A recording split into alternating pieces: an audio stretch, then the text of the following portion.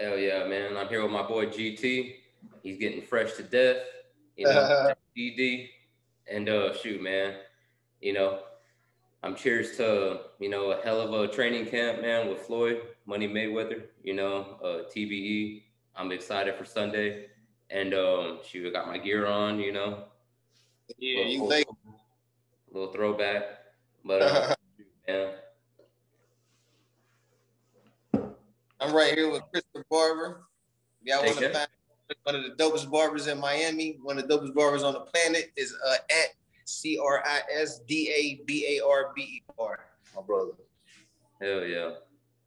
Shoot, next time I'll be in Miami, man. You have to get me cut. Gotcha.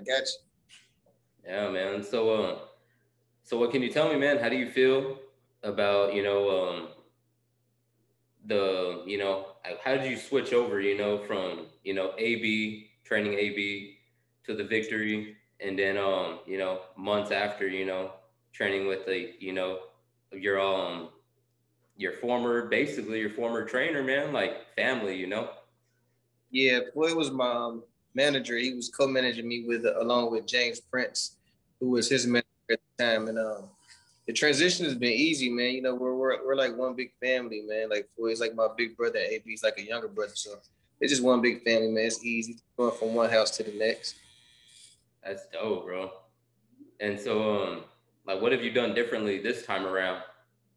That Uh, Nothing different. Everything is the same. Just working hard is all just giving 100%. You can either give 100% or not. So, and that's what I do every time is give 100%. You know, whatever it needs, whatever is required of me, I just make sure I do it to the fullest.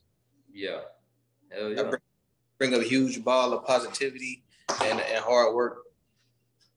hell yeah. Shoot, that's the best, man. And then, you know, with that and that mid work is good, bro. Oh yeah, y'all ain't even seen none of the good stuff yet. That's mild right there. Like that's probably like a 6 out of 10 compared to some of the stuff we do, man. Like, man, we go crazy, man, on the mitts, but crazy. It feels like I'm watching Roger again, bro. All Yeah, right, Roger, man. in spirit, it is. You are watching Roger in spirit. He right there. He right there beside us. He's in Floyd, he's in me, and he's right there in the gym every second. Hell yeah! Like I was telling my boxing analyst the other day, I was like, man, like I was talking about GT. I was saying all these things, about you, bro. And I was just like, dude, man, like he's like, dude, have you seen him on the mids? And I was like, dude, it reminds me just of Roger. And he's like, I told you, bro, he's getting sick, bro, on the mids. I was like, people doubted this guy, bro. I told him, I was like, Yeah, dude, no, nobody doubting, but it's cool. The game, it come with the game, man. It's such huge shoes to fill. So I understand. I understand the doubt. I ain't tripping at all. I'm just gonna keep doing me, going 100% and progressing every single day. hell yeah. How do you feel about how everything's been going then with like the build up to the fight and you know Showtime and all that stuff? It's been going good, man. It's been surreal from me. That's my perspective. Everything is surreal. It's just like, wow, is this stuff really happening? But I also seen it happening a long time ago. Like when I first started working the Miss, I was like, man, one day I'm gonna be training AB. I'm gonna make him a better fighter. And then I said, then after that, I'm gonna be training Floyd. I'm gonna make him a better fighter somehow, some way. You know, it sounds crazy, but it's possible. And so to get here, it was unexpected but expected, if you get what I'm saying, because I had already envisioned it. But it's just weird, man. It's surreal, man. It's a dream come true. That's so dope, man.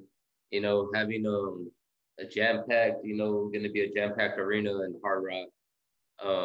What's one thing that you're most excited or most like anxious for that night? At the end, when after it's all said and done, when it's a beautiful victory and it's time for the post fight interview where Floyd gets to say his last words and just to hear what he's going to say, because it's going to be a beautiful performance. And it's just like watching a movie, man. I just can't wait to the end to see. Say you watching like let's say Fast and the Furious when it first came out, and you're like you're waiting for the end to see if there's gonna be a sequel. Yeah. So, that's gonna be my favorite part of the night. Hell yeah. Dude, I'm anxious, man. You know, it's sad that I gotta be at work for that fight, but I'll be watching it, man. I'll be watching it live at work, and shoot, I can't wait to see every moment of it. You know, how do you feel about like what's next? Like what's next after this, bro? What do you feel is right? Next after this is probably AB's gonna start camp soon. And they got the Woodley Paul fight. I think there's gonna be some kind of TMT thing going on with that, and I can expect to be a part of that. So that's what I'm looking forward to now. So getting AB back in the ring, back in the camp, to get him back into the ring, and find out about the Woodley Paul fight. Yeah. How do you feel about that, man? Honestly, I was hoping they would save that fight for Floyd for the future. But you know, you gotta just go with the flow. Sometimes stuff happens the way it happens. Who knows what's gonna happen, if it's gonna happen. So you know, that's how I feel about that, honestly. Hell yeah. So all the events leading up to the fight, it's been has it just been like a movie? Basically, it feels like a movie.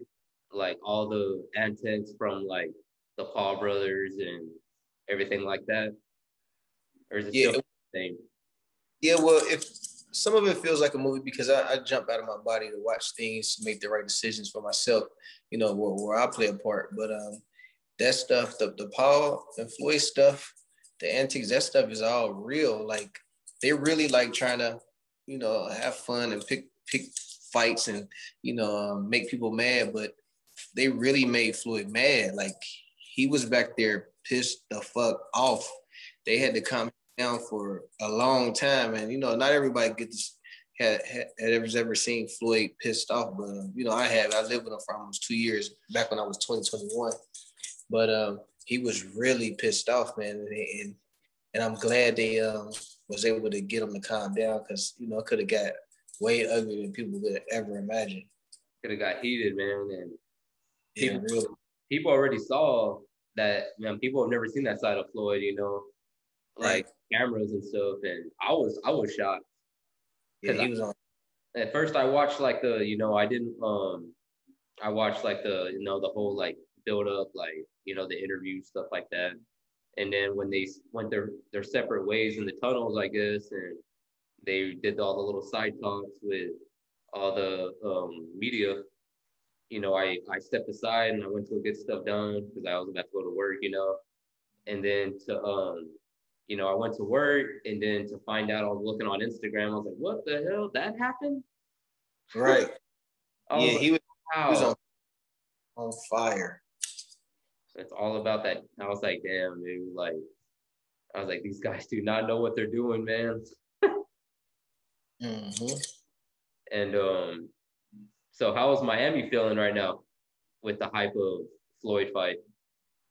Oh man, it's insane. The vibes are crazy. Like wherever we go, there's people like just coming out of nowhere, like, man, kick Logan's ass, and man, it's just it's crazy. It's like a Super Bowl almost, man. It's like if you're the Patriots and the other team is over there, like they're like almost like the energy is crazy. It's like just ready to just it's like explode, man. So I know everybody's feeling it, man. You got to feel like a huge Super Bowl, like the if it's the finals of the NBA, is like it's tied 3-3. It's like it's a crazy vibe out here, man. And everybody that's down here, I know they're like, yeah, I can't wait. They just can't wait for it to get here.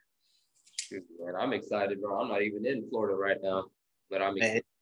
And it's here too. They like flying down, and they were just here too for the holiday for Memorial Day, and some people stayed, some people went back home and came right back. It's crazy down here, man. Miami's gonna be off. They're gonna make so much money, man, in hotels and restaurants, and man, it's just crazy down here right now, man. So get down here. Trust me. Hell yeah. And is AB gonna be in the building? Yeah, I'm pretty sure. Yeah, I just seen him yesterday. Yeah, I'm sure he's gonna be there. But you know, sometimes we like, as fighters and fans, sometimes we like to be, for certain fights, sometimes we like to be in the peace of our home, watching it with nobody else in the room, so we can watch every single detail. So you know, who knows? You know, if he's gonna come up, he's gonna watch it at home. I think that's why I've never been to an actual Floyd fight. I was there for like the weekend before Pacquiao, and then right. Just to feel the electricity already, man, in Vegas, and I don't think I could ever go to a Floyd fight live, just because I'm so like anxious. Yeah, nerves. Yeah. Trust me, I know. And I'm like, I just want to be tuned into the fight, bro. Like everything, I shot everything else out around me, and I'm just like tunnel vision on the fight, bro. And I'm just like, dude, I want this fight to start, and I want it to be over already. And yeah, one of Floyd's best friends, his name is Matt, and he likes to watch the fights. And if you're in the house, you can't say one word. Shut the fuck up! Like he it has to be quiet, not one word, not one sound, not a phone ring, nothing, because he likes to watch it just like that. So yeah, trust me, I know for sure. Hey man, that's the one thing that I wanted to bring up. I was laughing at what on you put you were trying to do the video recording on Floyd. I think it was like weeks ago, and he was like, "Shut that shit off, GT." And he do that every time. I got so many clips like this, probably like 30 clips where I'm filming. Then he said, "GT, cut that off, man. Cut that camera off, GT." Yeah, he just like that with the cameras, man. It's just a habit. It's funny, bro. It's just, it brings me back to all those times that you've been missing with AB about the damn popsicles, man. I was like, stingy guy with them popsicles. Oh yeah. He don't like me to tape either, but I just, you know, I'm older than him. I'm the big brother there. With Floyd, I'm the little brother, so I gotta kind of listen, turn the phone off. But yeah. And sure. It's so hype, man. I'm glad to get you back on my channel. Anytime. And it's like the transition. So the transition has been good, you know, between, you know, AB and Floyd. I know being in the Mayweather boxing gym, it's probably this iconic, and to be holding the mitts for Mayweather, and just to be a step closer to Mayweather, man. You know, getting a chance to, you know, see the man, bro, GT, and it's amazing, bro. Like I'm on cloud nine, man. Like, so many things have come up in my, you know, in this YouTube since we last talked. You know, I lost my grandfather. All this stuff happened. You know, had life-changing experiences, and it's crazy, bro. But like, I wouldn't change anything right now, bro. Like, I'm living a good life, and it's insane, bro. Like, it's just to touch base with you on the days before the fight, crazy. Right, we gonna lock back in too after the fight, so we get some post-fight stuff. Hell yeah. So what did you take from the AB fight? AB fight, we did exactly what we needed to do. We needed to shake some rust off. We needed to make sure get his jab established and get it back working for, you know, future fights. A real good crispy left hand. Make sure it can last 12 rounds. Counter punch off of the starting with the jab, looking for the counter punches, and getting the win. So everything went good there. And of course, in the next fights, next fight, we'll work on the same thing we worked on this fight, but just adding on to it. You know, just like a sundae. You get the ice cream first, and you put the Oreos in next and the whipped cream. So we got the ice cream down packed. That's the jab hand, and it was real good, real sharp, and it lasted. It's just the same snap and sharpness it had on it in the first round. It had it in the last round. So we just gonna add to the sundae, man. Put the whipped cream and the bananas and the peanuts. Everything need to go on top of it, you know, for the next huge fight that he's gonna have soon.